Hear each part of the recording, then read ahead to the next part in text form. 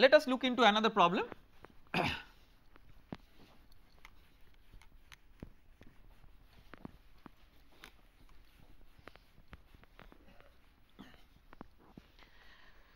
Let us say that there is a pipe like this, it has to be fitted with another pipe which is like this.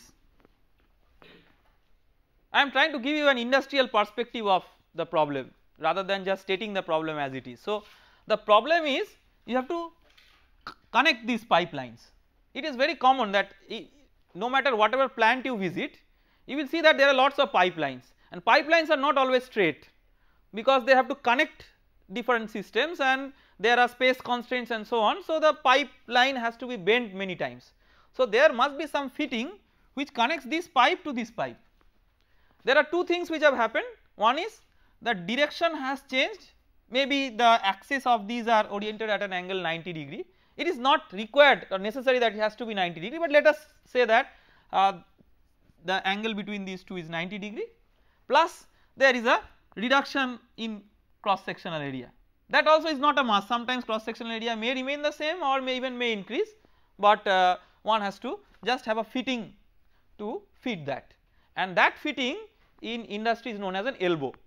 So, what an elbow does, it basically tries to have a fitting like this to fit or match with pipelines of different orientations and different sections. If the angle between these two axes is 90 degree, it is called as a 90 degree elbow, like that. So, if we assume that this angle is 90 degree, we call it 90 degree elbow. Now, this elbow it cannot be free in air, because we will see that there is a lot of force that is being exerted on this elbow because of the change of linear momentum of the water that is entering and leaving, and because of that there is a force on the elbow and it has to be supported. So, it must be supported with a support that provides some necessary reaction force which balances those forces exerted by the water on the elbow, so that it is in equilibrium. Otherwise, it might have a tendency to move or to get deflected from its equilibrium configuration, and that will disturb the entire stability of the structure. So, when you design a structure, you have to be careful of what are the support forces that need to be sustained by that structure. For that, the support force has to basically balance the force exerted by the fluid on the structure. So, we have to know what is the force exerted by the water on the pipe bend. So, that is our objective of solving this problem, that is we want to know that what is the force exerted on the elbow. What are the data given? Let us try to list that. Force on the elbow.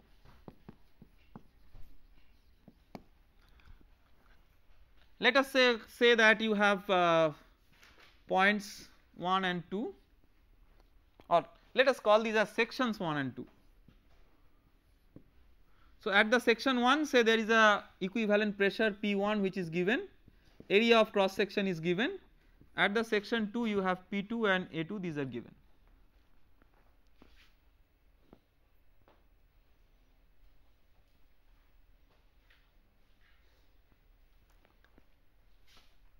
Okay.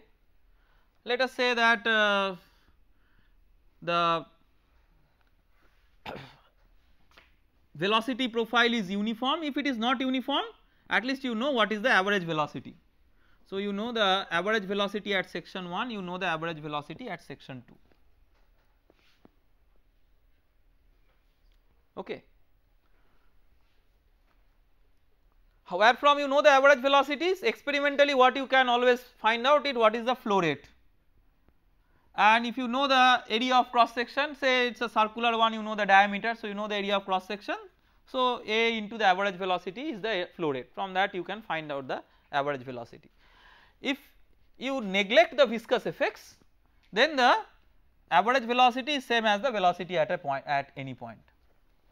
So, you may neglect that. Let us say that neglect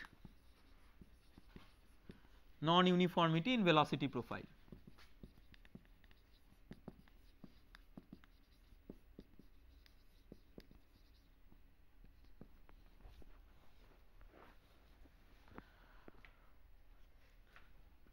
What else is given, that what is the weight of the elbow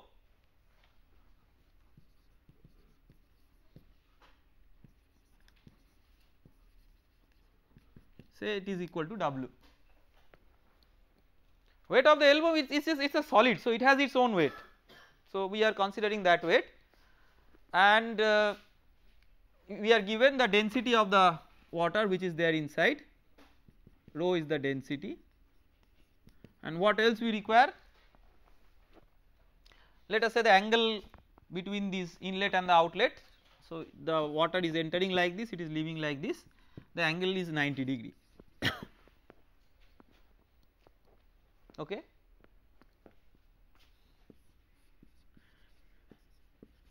If it is not 90 degree, then also, like if it is inclined, it will have its horizontal and vertical components of the flux, velocity and so on. Now we are interested to write the expression for the force component along x and force component along y. Sometimes you see that the pressure at 1 is given, but pressure at 2 may not be given. But if you assume an inviscid flow and you connect a streamline, say from the center of the section 1 to center of the section 2, you can use the Bernoulli's equation to find out what is the pressure, and if you assume that the pressure is uniformly distributed over the section, then that will be the pressure throughout the section 2. You have to keep in mind that what can create a non-uniformity in pressure. So if you have pressure at the center line, say at P1, what can make it deviate if you go to a different location in the cross section? Curvature of the streamlines. So if streamlines are almost parallel to each other, then the change in pressure is very small or negligible. So then we are assuming that streamlines here and here are almost parallel to each other. See, if you take that on the bend, that is not valid. So we are considering the section 2 which has actually crossed the curvature part of the elbow. This is an assumption. In reality the piece may be short, so that may not be a very good assumption, but this is what we are assuming. Otherwise you have to also consider a non-uniformity in pressure across the section, which itself adds to the complexity. We are not going into the complexities, but I am trying to highlight the complexity because these are important, these may be important in some realistic conditions. So two important complexities may be non-uniformity of velocity over each section and non-uniformity of pressure over each section. And when non-uniformity of velocity over each section is occurring, then that means that and it is always there until and unless it is a highly turbulent flow where the velocity profile due to high mixing is almost uniform. Otherwise, if there is a velocity profile, it gives an important understanding that yes, viscous effects are important, and when viscous effects are important, you cannot apply Bernoulli's equation along a streamline between 1 and 2. Still you can use A1 V1 average equal to A2 V2 average, that is a conservation of mass, that does not depend on how viscous forces are occurring or not, but you cannot really relate the pressure at 1 with pressure at 2 using the Bernoulli's equation. One has to solve the viscous flow equations to find out that. Now when you write the resultant force along x, so let us try to write the resultant force in a vector form. So we are using the Reynolds transport theorem, the right hand side, the first term due to unsteadiness, that is 0, next term is integral of rho v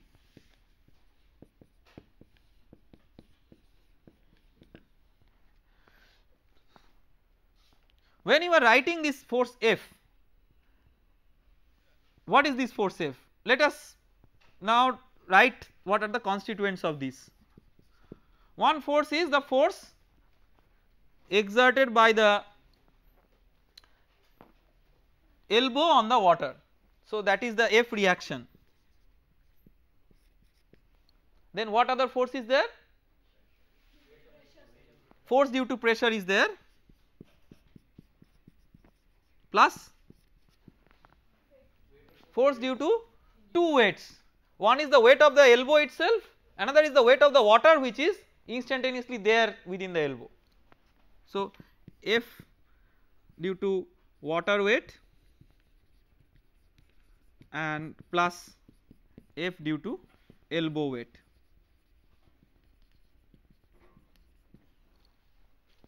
Okay. So, let us try to write these expressions of these forces. Of course, this is what you are interested to find out, F reaction. So, this is an unknown. Force due to pressure. How do you find out what is the force due to pressure? What is the force due to pressure, resultant force due to pressure on the control volume?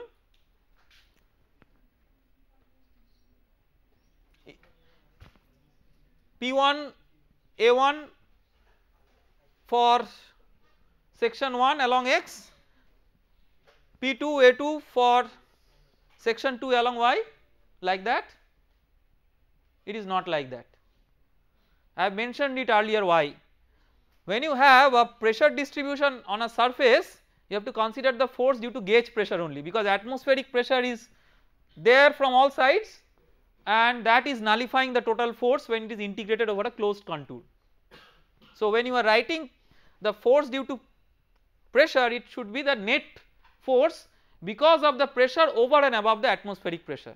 So, to calculate the force, P1 has to be converted into the gauge pressure at once. So, P1 gauge has to be evaluated, that is P1 minus P atmosphere.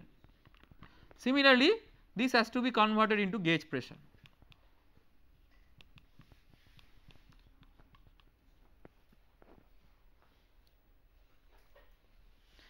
These are subtle but very important things. These are places where like in most of the cases students will make mistakes. Of course, if you practice enough problems you will never make such a mistake, but general tendency is like before the exam you just look into worked out examples. So, when then these things are not highlighted, you just look into the gross formula, but these are very important things that you have to keep in mind. Do not just take it as a formula, keep in mind that why it should be so, that why you have to take the gauge pressure for evaluation of the force. So, force due to the pressure, what should be the corresponding expression? P1 gauge into A1, that is the net force due to pressure at section 1. So, the in a vector notation we call it this I cap, then plus P2 gauge into A2 J cap. You have to keep in mind that pressure is always into the surface, in whatever phase you are considering pressure is always acting towards that. Okay. Then force due to the water weight, what is that?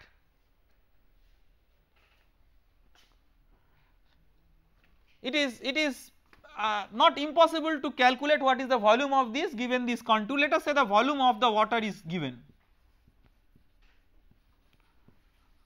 that is the volume of the elbow basically. So, if the volume of the water is given, then it is the what is the mass rho into volume of the water, that into g is the weight, g is acting along negative y, then this is minus of this j, and the elbow weight, what is the elbow weight? Minus w j, and the right hand side, the integral of, when you are considering this integral, first is what are the surfaces across which fluid is flowing, 1 and 2. What is the control volume that we have taken?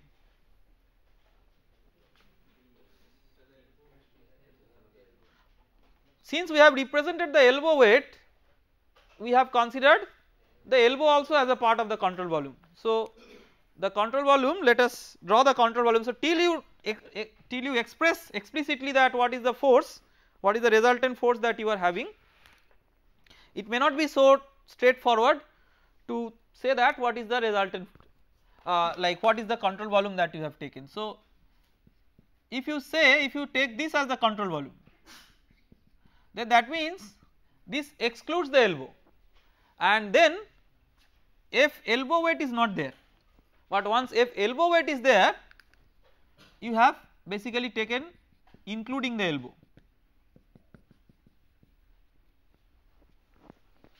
So, it is elbow plus the water that you have taken as the control volume. So, the question is then when you have taken this as the control volume, the outer one as the control volume say, which includes both the elbow and the water, the question is then what is this F reaction? This is provided by, it is now not provided by elbow by the water. So, what is this? So, it considers there is a support which is there outside, which exerts the force on this elbow plus water system. So, there is some support which is there, which is not drawn in the figure, but it is highlighting that support. So, now for that particular control volume we are having how many inlets and how many outlets? We have one inlet and one outlet, and let us write that. So, the right hand side first let us write for the section 1. For the section 1, if you assume a uniform velocity profile, then like this entire integral will be based on the velocity say V1, which is over uniform over the section 1. So, rho, then for V1 it is V1 I cap, and then into V1 A1. So, with what sign, plus or minus?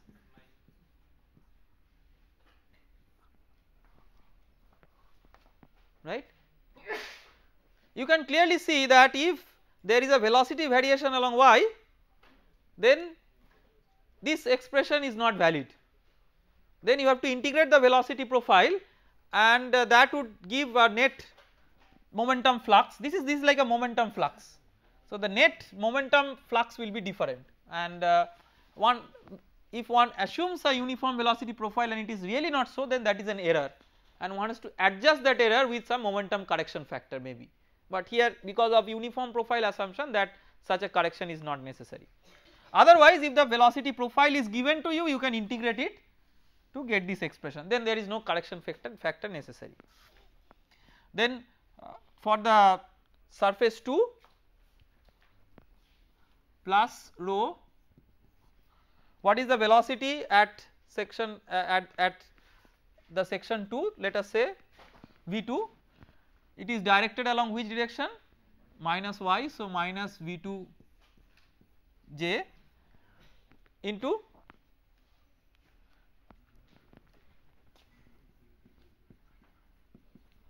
this is plus.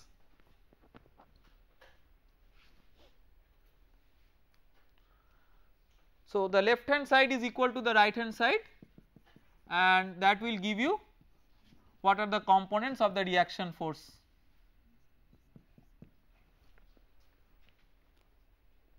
This is the force exerted by the support on this system. So, it should provide an equal and opposite force on the support, and the support must be good enough to sustain that force. Okay. So, if it is unsupported, then because of some resultant force the elbow may start moving.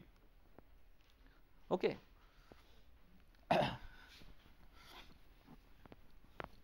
Let us look into one more example.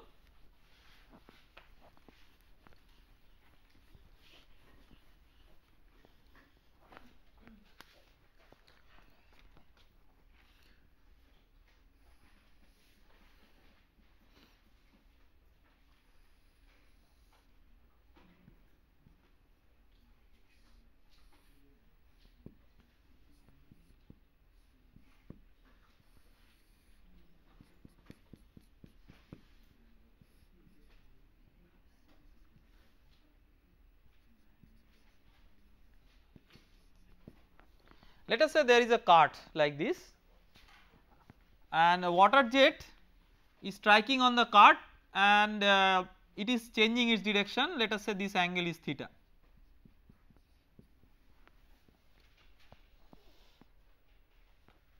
Let us say that the velocity of the water jet is v and the corresponding area over which the jet is moving here is A, cross section area.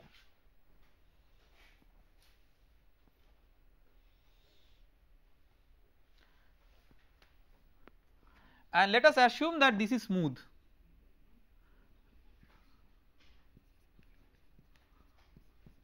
So, if this is smooth, that means there is no friction that the fluid is encountering as it is moving along the cart, only its direction is getting changed. The first question that we would like to answer is that will it be possible to keep the cart stationary if such a water jet falls on it and changes its direction. For simplicity, let us assume that this is a frictionless surface.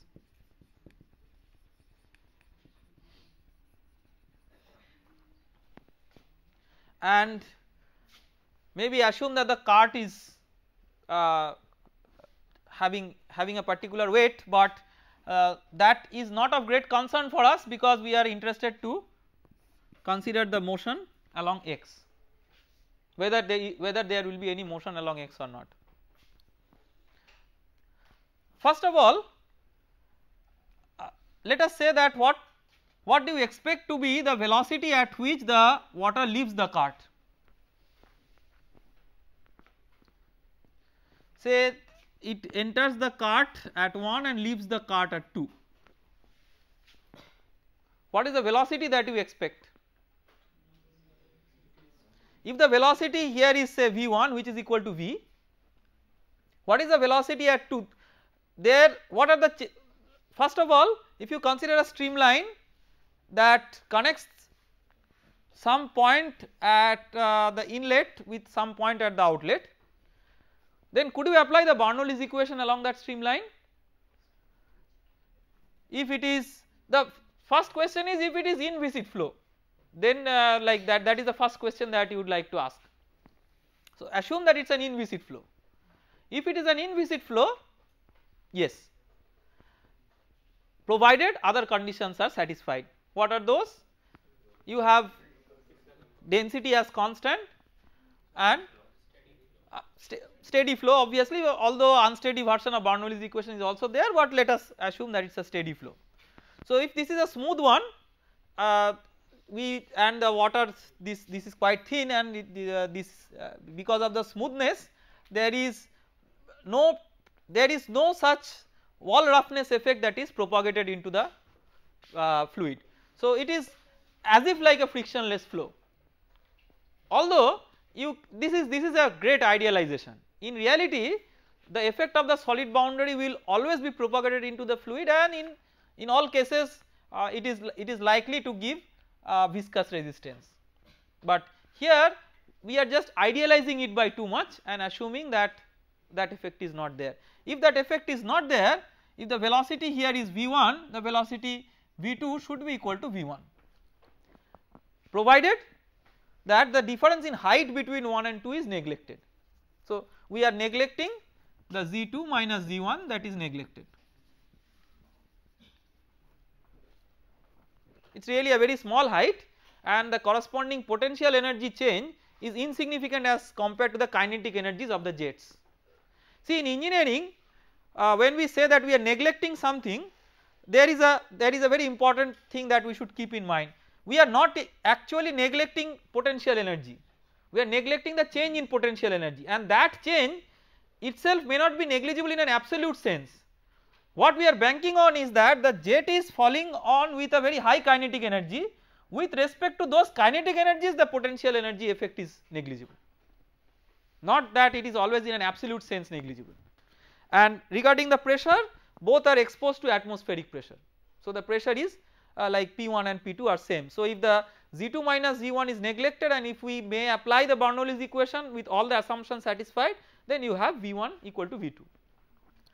In general, if there is a friction here, V2 will be somewhat less than V1, but because of the frictionless nature V2 is V1, and then you can apply the continuity equation, then A2 also must be same as A1.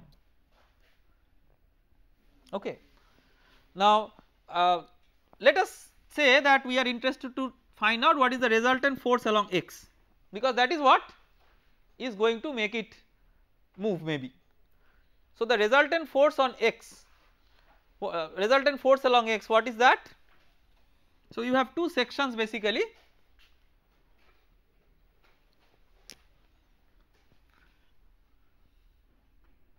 So you have one section like this where the fluid is entering, and you have another section at 2 where the fluid is leaving. These are only the two flow sections. Where do you choose your control volume? See, since there is no friction on the ground, it will not be any different if you include that like all the structural part of the cart and exclude the structural part of the cart for obtaining the force along x. Definitely for force along y it will be mattering, but not force along x. So for force along x, the right hand side, first the unsteady term is 0, and then integral of rho v vr dot n dA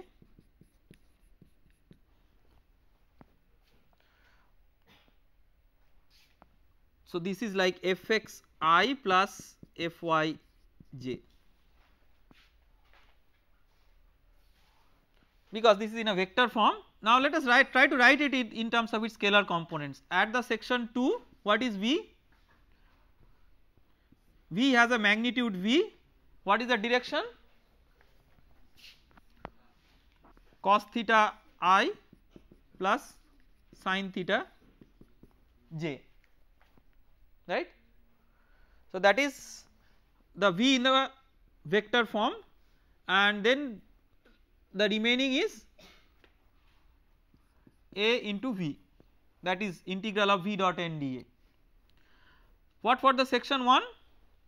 For the section 1, what is the velocity?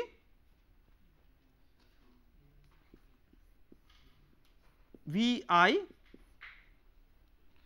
and minus Av. So what is the force along x? You can find out only the x component of that.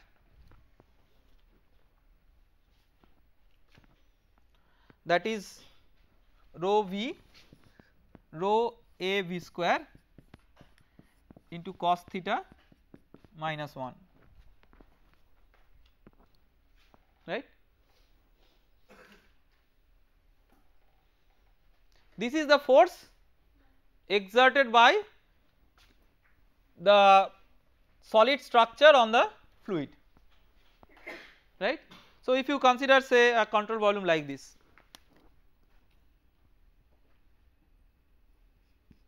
which just encompasses the fluid jet.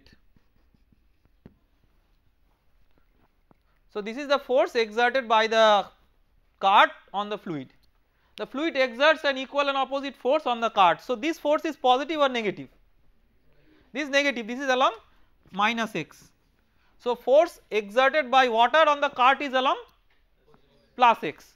So you have a plus fx that is there on the cart, and that is quite obvious. Even if you do not go through the mathematics, if there is a jet striking like this, it should exert a force along the x direction. So if there is a fx on the cart, so the cart under this force may try to move, and if this is a frictionless surface it will move always. If there is a friction, the static friction may just balance it and keep it in equilibrium, but if it is not, then it has to move. If it moves, the question is that then is this consideration valid, that is like here we are having to use the relative velocity, but we do not know what is the velocity of the cart. So how we should go about it, that is the first question. Second is whether this velocity then we have to use the absolute velocity or the relative velocity. So these are the questions that we will like to address in a subsequent theoretical development where we consider also the moving reference frames. Till now we have considered only the stationary reference frames, but in the jurisdiction of stationary reference frame, if you have to consider it, you have to consider somehow that this is stationary. Now how can you design a system such that this remains stationary? There could be many ways. Let us say, let me give one alternative and you say that whether it is a good alternative or not. Let us say we have a pulley like this, and let us say there is a weight mg which is there, this pulley is hinge supported like this. Is it acceptable?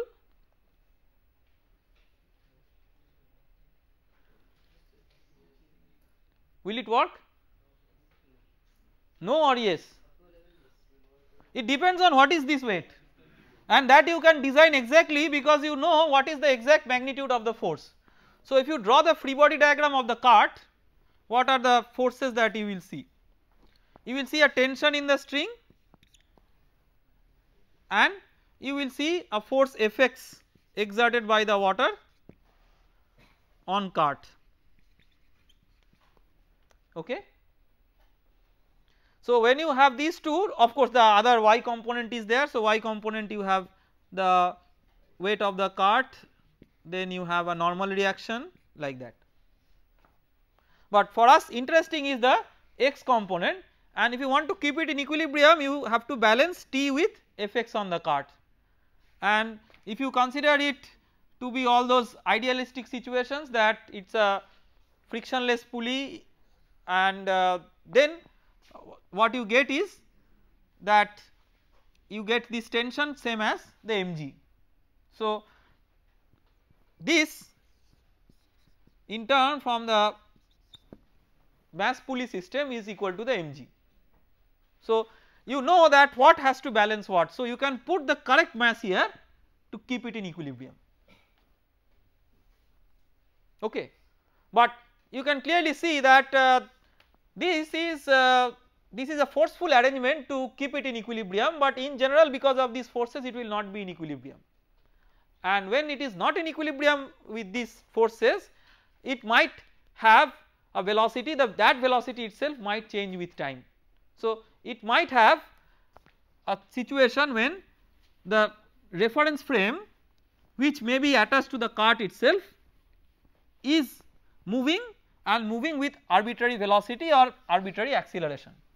So we have to also be equipped with an analytical ability by which we can encounter such situations, that is situations where you can encounter accelerating reference frames in general. When we say an accelerating reference frame, we mean accelerating frame, reference frame in all respects. That means it could be linearly accelerating, it might have an angular velocity because of which it has its original acceleration.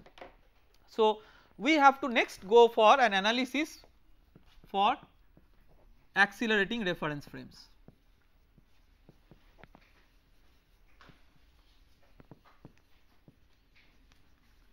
So we will use certain nomenclature.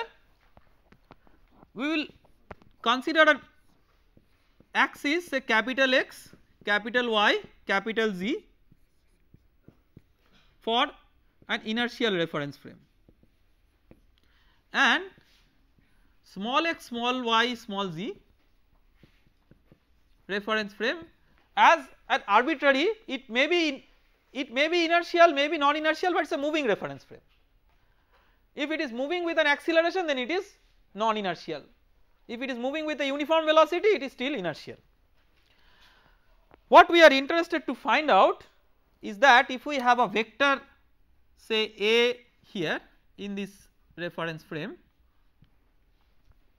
and let us say that this reference frame is moving with an arbitrary angular velocity omega, then what is the derivative of this vector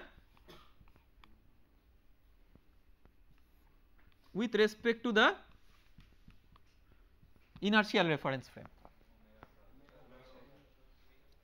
Can you show it? If I ask you to show it, how do you show it? Say you have a vector A which is there in a reference frame that is rotating with an angular velocity omega. Let us say that the angular velocity is such that the rotation is taking place in the plane of the board. The rotation will take place in some plane. What is that plane? The plane is perpendicular to the axis of rotation. It might not be xy plane or yz plane like that, but it is some plane. So in that plane this vector A is rotating. So when it is rotating, it comes to what state? It comes to a new location, say this is at time t, it is at time t plus delta t. What we are keeping in mind? We are keeping in mind this is a fixed vector in a moving reference frame. So this is a fixed vector in xyz, that we have to keep in mind. It is not any arbitrary vector. That means if you are sitting on this, you do not see any change in the, at least in the length, and if you are outside, although it is same in length, but because the reference frame is rotating, this also rotates. Let us say that it traverses an angle delta theta over this time delta t. So what is the change in the vector? The change in the vector is this delta A, right. So what is this delta A? For small delta t, the delta theta is small, so this is just like an arc of a circle. So delta A in terms of magnitude is what? A delta theta. In terms of a vector, you have to give it a proper direction and sense. So if let us say that this is A is in a direction of E1, then it should be a direction which is normal to E1, say E2.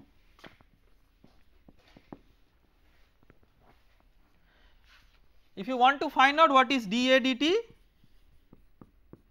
if we are not mentioning any subscript capital XYZ, that means we are talking about inertial, then it is basically we are dividing this by delta t and taking the limit as delta t tends to 0. So A E2 into limit as delta t tends to 0 delta theta by delta t, which is nothing but the magnitude of the angular velocity.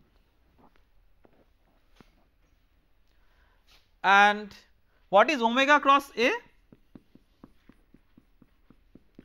Omega is, what is the omega vector? It is omega scalar times a unit vector E3 which is perpendicular to the plane of the board. So you may take E1 like x, E2 like y and E3 like z, just like that. This cross A is A E1, so it is omega A E2. E1, E2, E3 form orthogonal basis just like x I j k. So you can write that dA dt capital X y z is equal to omega cross A, but this is only for a vector A which is fixed in the small xyz reference frame. If it is moving in a small xyz reference frame, then that velocity also has to be added with this. So in general, for an arbitrary vector A in capital X in small xyz, you have dA dt capital XYZ is equal to dA dt small xyz plus omega cross A. So this change is felt even if A is fixed, but if A is moving relative to small xyz, this is an additional change. So that is the total change, and this you know from your earlier studies that this is known as Chesel's theorem. So we will take up from this and try to write an equation of linear momentum conservation for a control volume which is having arbitrary motion. It may have angular motion, it may have linear motion, it may be a non accelerating reference, it may be a accelerating reference frame in general. So, we will take that up in the next class.